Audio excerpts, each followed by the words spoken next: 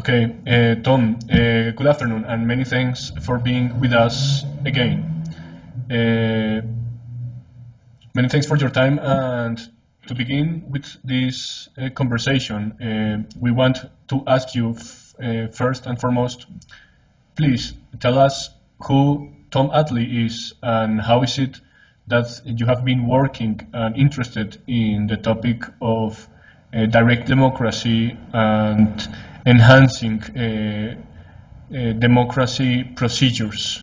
Well, I've been an activist all my life, grew up in an activist family, and I have been learned over time that working on issues doesn't get you very far. That when you try and work on any particular issue, you probably won't get it handled in the way you want, but you may get it handled a little better, but then there's a whole pile of other issues, and whatever handling there was could change in the future.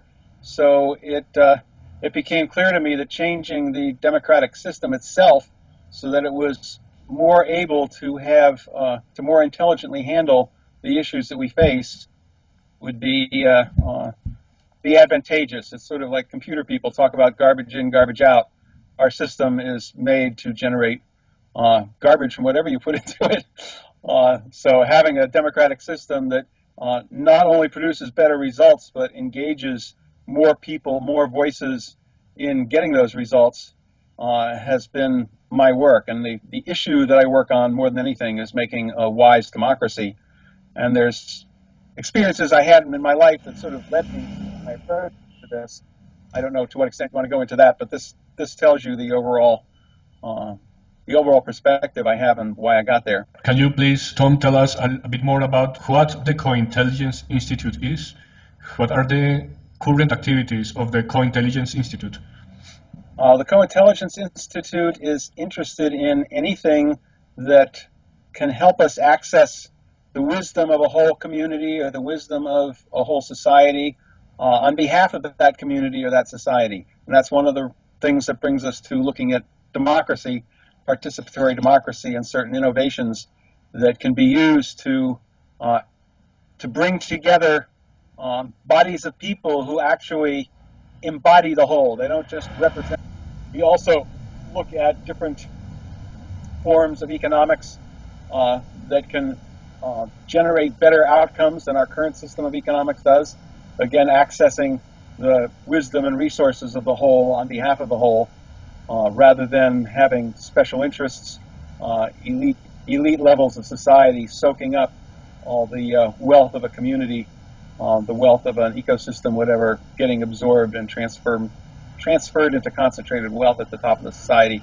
That's something we also pay attention to alternatives regarding. And it's a small research and promotional group. We don't have a large institute. An effort in Los Angeles to create conversations around homeless veterans, and we're consulting with them because they're planning on doing a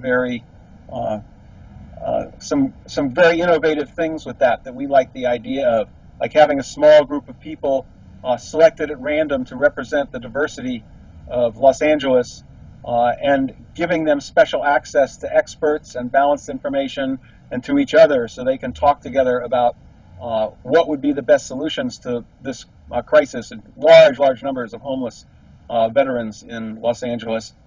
And also having widespread discussions all over the city, which will be used both to inform that small group of citizens and to take whatever that group of citizens come up with and discuss that, what they like about it, what they don't like about it, and build community support and pressure on the official representatives to handle the issue in a more sane manner. So that involve the media.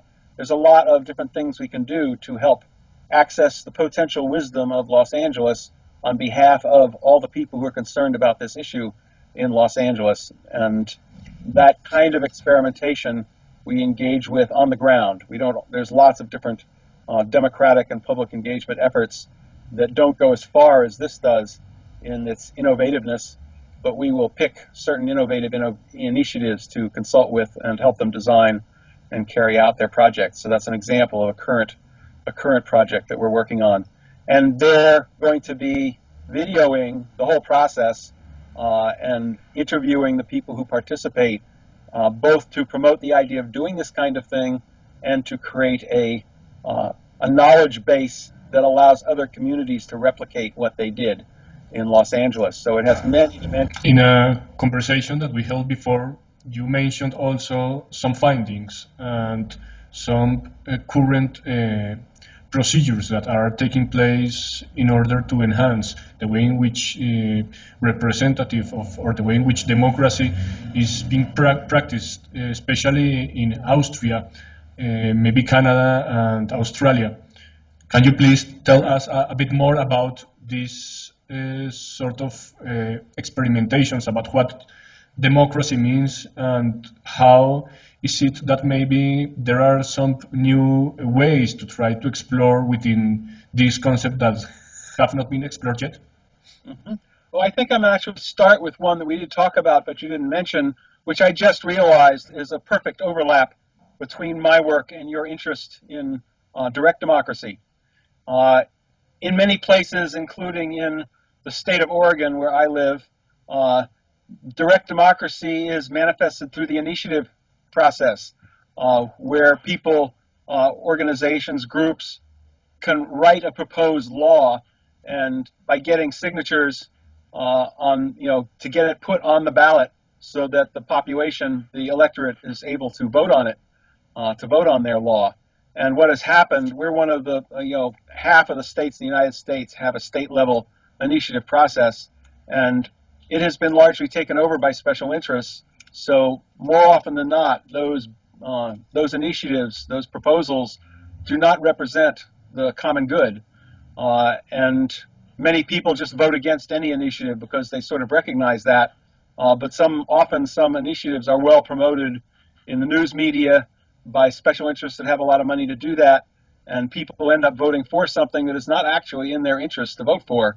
There's lots of media manipulation and public relations to skew the vote, to make people vote for things that aren't good for them. So there is a new institution in Oregon, which is called the Citizen Initiative Review, where a randomly selected group of 24 Oregonian voters are selected and meet together for 5 days and study a particular initiative and talk to experts about whatever the issue is that the initiative covers, and interview people who are for the initiative, people who are working to promote the initiative, people who are working to defeat the initiative, and then coming to conclusions, they create this little council, this Citizen Initiative Review Council of ordinary citizens who've made themselves into lay experts about this issue. They write a summary of what's going on with this issue and why one would vote for it or against it, what are the facts of the matter, and how they felt about it, how many of them supported it and were against it. And that report, which is a digestion of all the information about this issue, is printed in a voter information pamphlet that goes to all the voters. And there has been research that has shown the voters really value this and use it. So it is another force that is counter to the public relations and media coverage that is bought by the special interests that put these initiatives together, which brings a level of sanity and wisdom to the initiative process again. That is a particular way that, like direct democracy can be just crowd consciousness, where people vote on things where they have been manipulated by the media to believe certain things, and then everybody will vote that way, which is not necessarily healthy if there isn't some way to actually have good public reflection about whether this is a good idea or not, this proposal. So this is one way to integrate a very democratic, ordinary people examining this on our behalf as voters. So we get good information from them and are more able to vote in ways that match our beliefs, our values, and what's good for us. This particular model, which is one of the things we focus on, has many uses. This idea of picking a few dozen people, and in some cases more than 100 people,